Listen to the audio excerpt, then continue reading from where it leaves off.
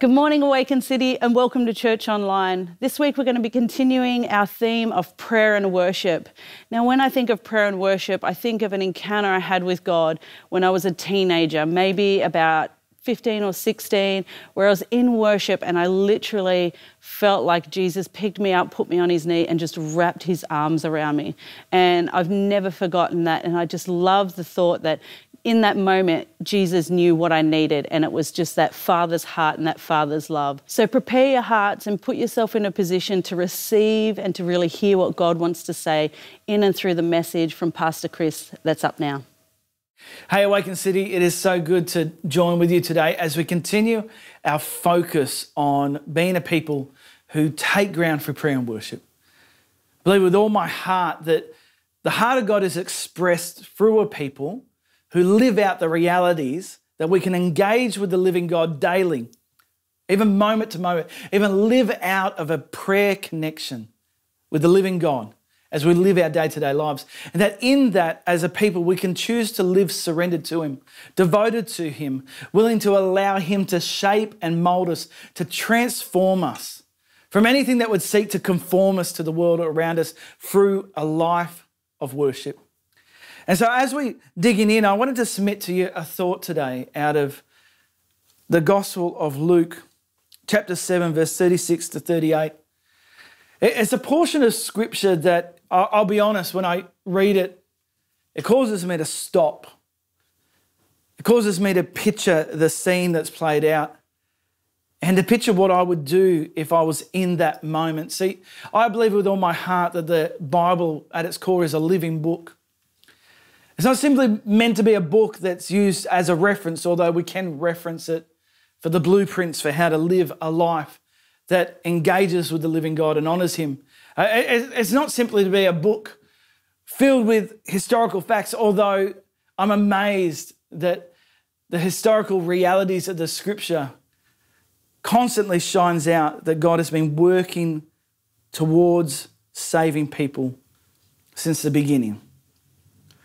So I love the Bible because it's a living book, because as we read in its pages the lives of those that lived and encountered God, and through the highs and the lows and the mistakes along the way and the victories, that we see a good, gracious, loving Creator calling those he created to live into the life that he set for them. So it's a living book because as we read these accounts, as we connect with the people caught in the pages, we get to live out today what God wants to say into the heart of his people.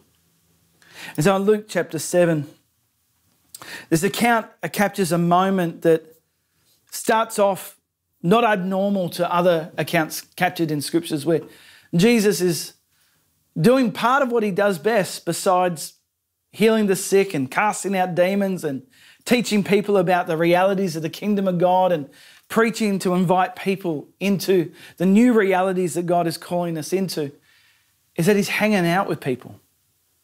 He's having a meal. He's journeying at the speed of those around him that allow connection and engagement.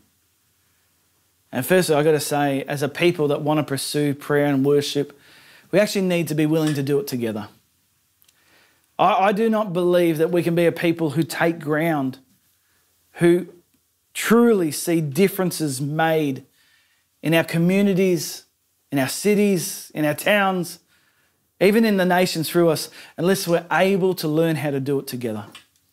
Or we're able to learn to journey together as God calls us to be a people who take ground through prayer and worship. And in one of these situations, Jesus is having a meal. He's having a meal in the home of what is described as a Pharisee. See, a Pharisee was simply somebody who belonged to an order of that day that was designed around systems that were originally based on the scriptures but added to by man, to almost make it impossible for people to live free and whole in a relationship with God. And it's into one of these homes that Jesus is having a meal, the home of a Pharisee, a home of somebody who is captivated and caught up in a way of life that in fact does not truly respect and represent the heart of God to people. And Jesus is here. He hasn't retreated from this moment. It's interesting that in an invitation to come and eat with the Pharisee and obviously his family and maybe others around, that Jesus would have possibly had the opportunity to politely decline. But yet the heart of God is to go into places that desperately need light, change and transformation. So here he is, Luke chapter 7, verse 36. Then one of the Pharisees invited him, Jesus, to eat with him. He, Jesus, entered the Pharisee's house and reclined at the table. And a woman in the town, who was a sinner, found out that Jesus was reclining at the table of the Pharisee's house. She brought an alabaster jar of perfume and stood behind him at his feet, weeping, and began to wash his feet with her tears. She wiped his feet with her hair, kissing them and anointing them with perfume. To be honest, one of the reasons why that scripture portion is so captivating to me is it's so confronting. When I'm reading through the gospel accounts, the different gospels have an account of this, where a woman walks in while Jesus is having a meal. And she's dignified, she's identified as a sinner.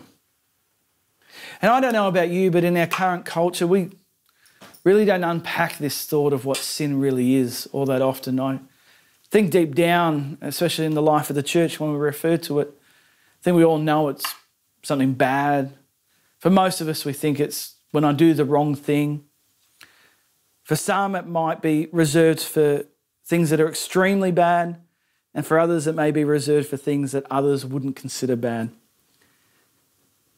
And maybe like the Pharisees sometimes, we try to define God for ourselves, and we can add to or adjust to make it suit us at different points. So this woman who walks into this space as Jesus is reclining at the table, is relaxed, is enjoying the opportunity to connect, and she invades his space out of her desperation. She knows she's missed the mark. See, that's literally what sin means. Sin means to live our life missing the mark. And it's usually expressed through our lifestyle, through our choices, through the decisions that we make and the actions that follow on from that. See, it's as if God has set up for us a way of life, a way to walk that is most fruitful, most vibrant, most healthy, most life-giving. And I don't know about you, often I can see that path set before me, but sometimes because of my disappointments or my distractions or my disillusionment, I lose sight of the path before me. And I begin to see things off the path and would imagine that thing there is the thing that I need to live whole and free and fulfilled. And what happens is that if my life had a targeting system that is directing me on the way to go, I begin to get captivated and caught up by this thing or this way or this response that sometimes is coming because I deeply want something, or sometimes even coming deeply because I'm broken. And I lose track of the direction that God would lead me on, and I miss the mark. It's as if I've got a bow and arrow in hand, and instead of lining up and hitting the target that God is leading me to hit with the way that I live my life, I lose sight of the target and I miss the mark. Not even hitting the board, but shooting off in the opposite direction. So that's literally what sin is. Sin is a choice and a response out of that choice that has led me to miss the mark of who I really am and who I'm really called to be. See, if nothing else, sin is more like a sickness It's something that's causing us, if we engage with it and live it and even intentionally pursue it, to live a life so much less than what is really honestly available in the heart of God. So into this scene, Jesus reclining, obviously, hopefully having eaten a fantastic meal, has a woman who is identified as a sinner walk in. And she walks in not to be condemned, not to be destroyed, not to be brought down, not to be punished. She comes in to worship. She comes in, as it says, to give a gift. She brought an alabaster jar, a stone jar filled with perfume. This jar would have represented great worth, would have represented great wealth to her. And she comes in for the express purpose of taking from what she has and pouring it out at the feet of Jesus, because she actually understood who Jesus really is. Jesus is the only one worth worshipping in all of life. He's the only one worth pursuing to the point that she's willing to go into a stranger's home for the express purpose to have an opportunity to pour out what she has so that she can give it to him. See, in this portion of Scripture, I think it unpacks some principles for how we can live a life of prayer and worship. How we as a people can live a life where we do not allow ourselves to be captivated and caught up with the things that would cause us to miss the mark and be taken off and distracted off from who we're really called to be. So it all begins that we're willing to pursue Jesus. It's interesting that she wasn't waiting for Jesus to come and find her. She knew where Jesus was and she went to him. Now, I'm not saying that God will not find us where we're at and will not call us out, but there's something about worship that means that we choose as a people to come to God. So when we come together on a Sunday, we've made a choice to get up at a certain time, brush our teeth, eat breakfast, get the kids ready, get dressed, get in the car, drive in, all so that we can meet together as a people so we can worship God. It takes a choice and an intention. And it takes a choice and an intention to choose to live a life that honors God in our day-to-day. And to do that, we have to pursue Jesus in the midst of everything that we're in. And so the woman, identified as a sinner, she had missed the mark, identifies that the way to hit the mark is simply to pursue Jesus. Here's how to live life free from sin. Fix your eyes on Jesus, the author and perfecter of your faith, who for the joy set before him endured the cross, scorning its shame, and has sat down at the right hand of God in heaven. We get to fix our focus. She walks into the room, bang, sees Jesus. She kneels down. She begins to cry. You know, the crying to me speaks of the fact that in worship, we often need to confront our reality. For worship to be real, we have to confront our reality. See, worship is not about putting on a show for God. Worship is not about trying to appear as something we're not. Real worship is about coming to God as we are, pursuing Jesus as we are, but falling before him and confronting the reality of who we are and our desperate need for him. See, it's okay to come to grips that we desperately need the love of God in our lives. It's okay to be broken before him, because if we're not broken before him, we'll live broken by the world around us. Because as we come to him in our brokenness and our despair, what he does is he wipes away every tear and he puts us back together. The woman, designated as a sinner, fixates on Jesus, enters into that room and confronted with her reality, brings it to him. And in that, it says that In verse 38, standing behind him at his feet, weeping, she began to wash his feet with her tears. She was bringing everything to him in the hope that as she brought it to him, he would bring restoration to her. See, a life of true worship is a life poured out. It's not a life of hiddenness. It's not a life of holding back. It's not a life of trying to be to God something we're not. It's a life that is willing to come to him in the midst of all the mess. Say, Jesus, here I am. Help. Help. Help. I cannot find my way without you. She anoints his feet with her tears. It says she wipes his feet with her hair. She wipes her tears away with her hair. Here's the other thought about true worship. We have to be willing to exchange our glory for his glory. We have to be willing to lay down everything that we would put our identity in, our pride in, our understanding in, and give that to him. Because as we exchange what is our glory for his glory in true worship, we're put back together again. Because everything that we glory in ourselves, everything that we would build our lives on apart from him cannot stand before him. But as we come to him first, he redeems everything that we are and everything that we have. She wipes his feet with her hair. She kisses them. I got to admit, that's a challenging thought. She's knelt down. She's causing a scene. She's kissing his feet. You know, in this situation, she understood who Jesus really was, the only one who could save her.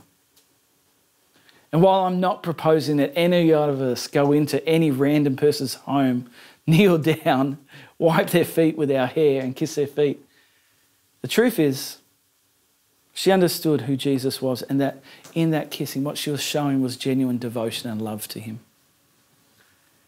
That everywhere else that she defined herself by devotion and love, she was actually coming to Jesus to be the brand new definition of what love really is. Out of that, worship is lived. And it goes on.